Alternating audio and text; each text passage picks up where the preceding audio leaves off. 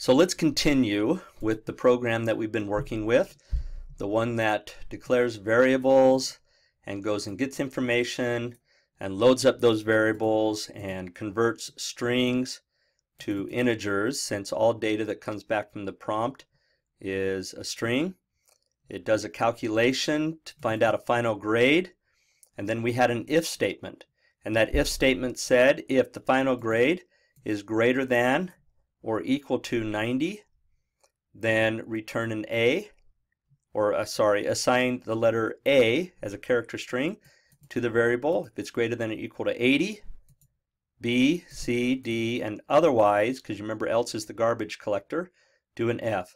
Another way we could have written this is we could have said that if the grade is greater than or equal to 90 and the final grade is less than or equal to 100. So this actually says, we're going to close that whole thing inside of one set of parentheses. This // which when you look at your keyboard is the backslash key, but shift held on it. And it's called a pipe symbol. And so this pipe stands for OR. So this is now saying if the final grade is greater than or equal to 90 or it's less than or equal to 100. Now think, will that work? That means if it's a 91, that's true. A true or a true is equal to true. That would work. But let's say the number was 50. If 50 is greater than or equal to 90, true or false? That's false.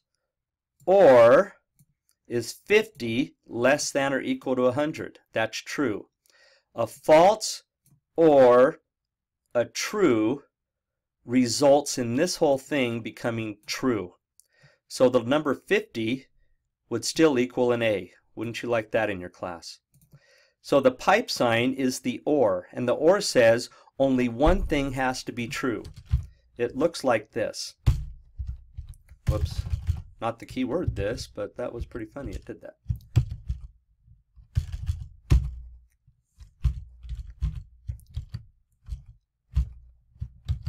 So that says a true or a true is equal to a true.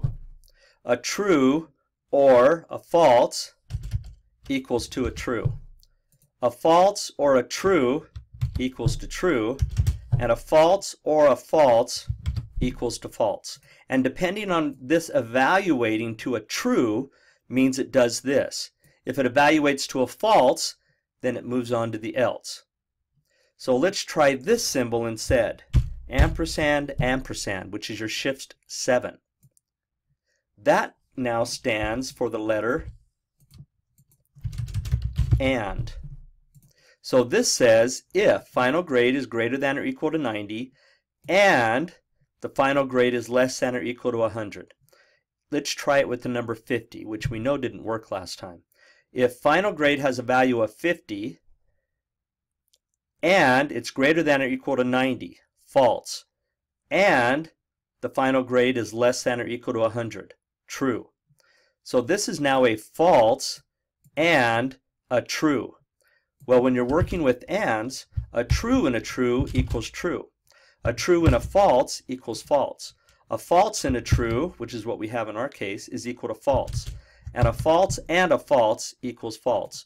So in order for this whole statement to evaluate to a true, everything has to be true. So this actually would work for us if we wanted to do it this way. You could break it up and use a double ampersand. And that's called a truth table for your AND and your OR symbol. The AND is the amperes amperes, and the pipe represents the OR. Now, how does that actually help us? Well, we could use this and do combinations of expressions.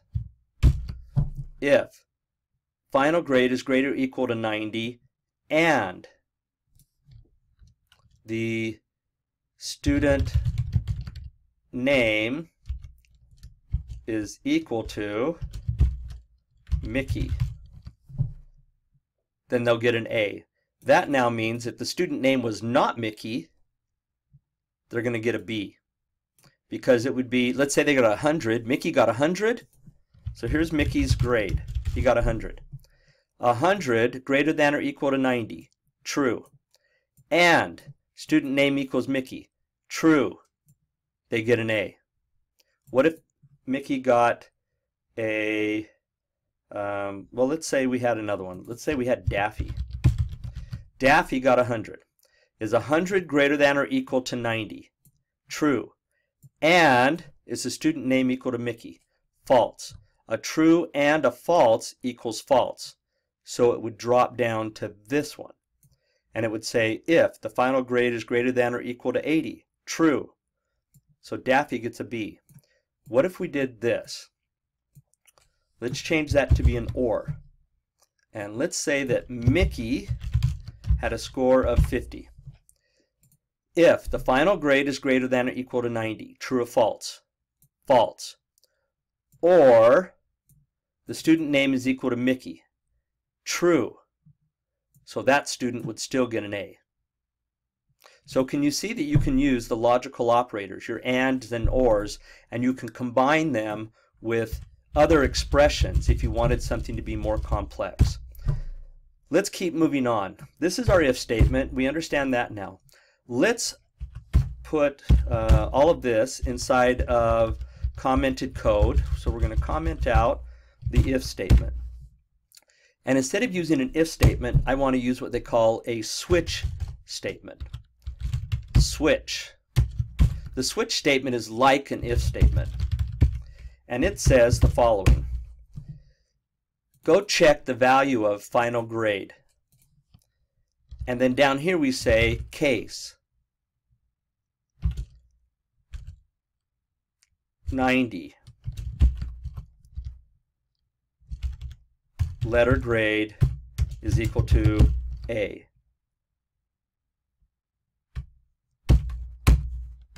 Default. Letter grade is equal to F.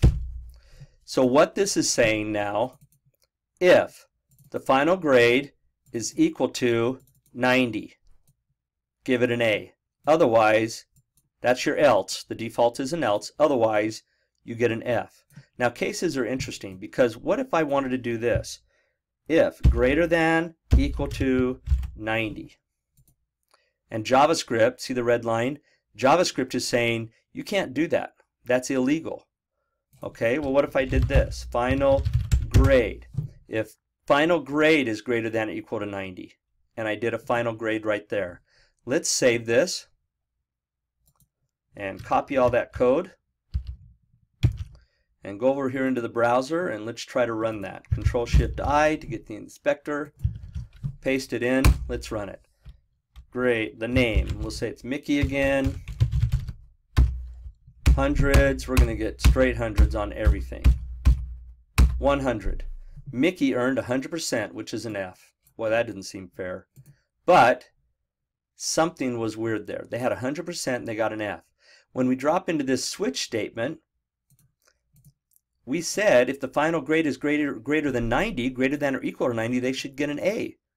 Switch statements don't work this way. You can't do an expression like this with the expression there. What we would have to do, one way, is this. You have to list every single possible value if you want to do a range.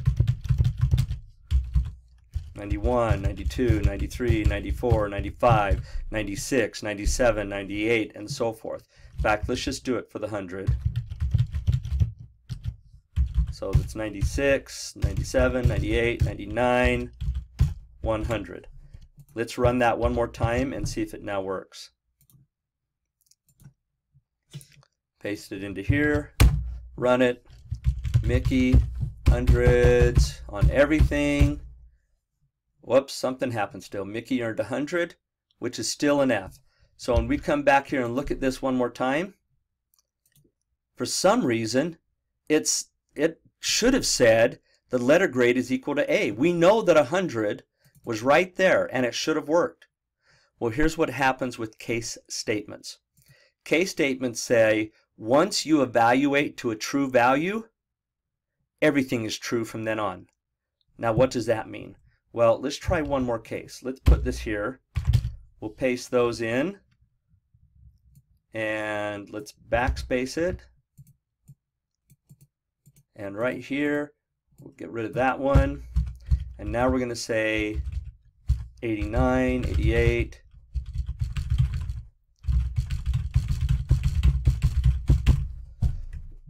And if they get that, we'll say a B. Whoops, sorry about that. We're going to go ahead and change this. There we go. We'll make that a B still. And we'll make that an F. Actually, let's just get rid of the default so you can see that it really works.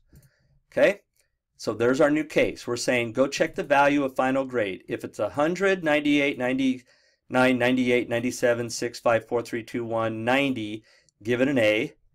Otherwise, if it's 89 through 80, give it a B. Let's save that, come back here and run it one more time.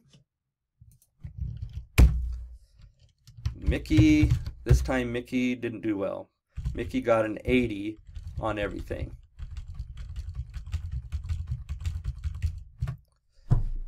Mickey got a B. That's great. That's exciting. It seems like it works now, right? Let's run it one more time. See what happens. Mickey had a change of plans and now started working again. They got hundreds on everything. Mickey still gets a B. Because what's happening on a switch statement is that once you evaluate to true, every case is true. So when this evaluated to a true, all of this is now true. And that's the last thing that gets executed, so Mickey now gets a B. What you do to get out of that problem is you say the word break. So let's try this one more time. Now we're saying check all of these. If it's one of those, assign the letter A and do a break, which now gets you out of the switch statement. Let's run it one more time. Come back over to here. And we'll paste in our code. And we're going to give Mickey 100. Whoops, Mickey gets 100 on everything. Now Mickey got an A. And why is that? Let's take a look at the code again. Because we said 100, true, letter grade equals A. Break, get out of the switch statement. And so it continues where the switch left off. Let's put the default back in.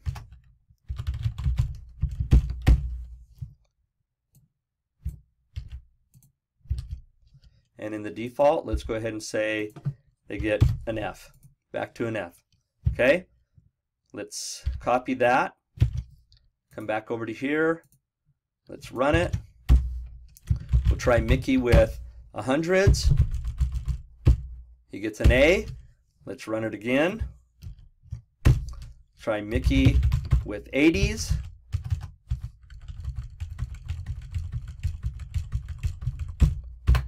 Gets a B. Let's run it again. We'll try Mickey. This time Mickey gets 70s.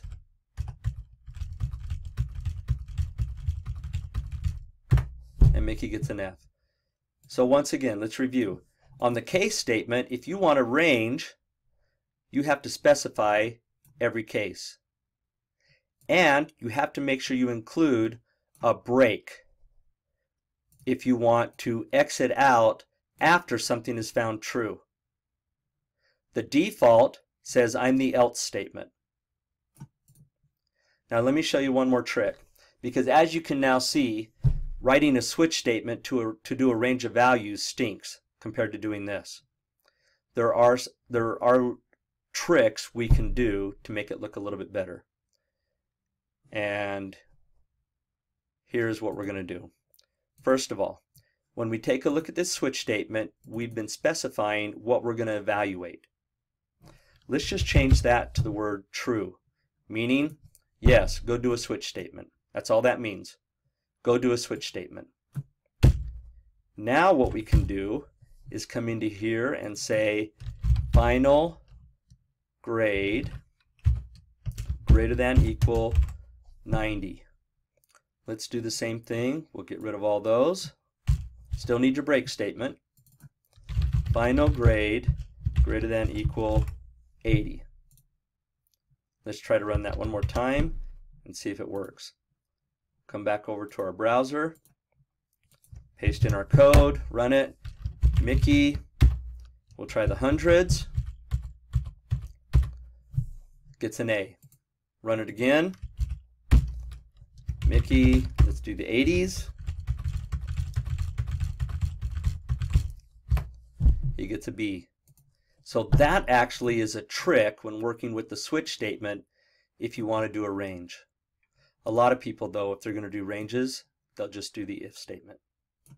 And that's how the switch statement works. It's just a glorified if statement that allows you to break things down into cases, but you got to make sure you remember, once a case evaluates to true, you have to put the word break in or everything's going to happen after that. It just says, oh, everything's true, and it keeps evaluating.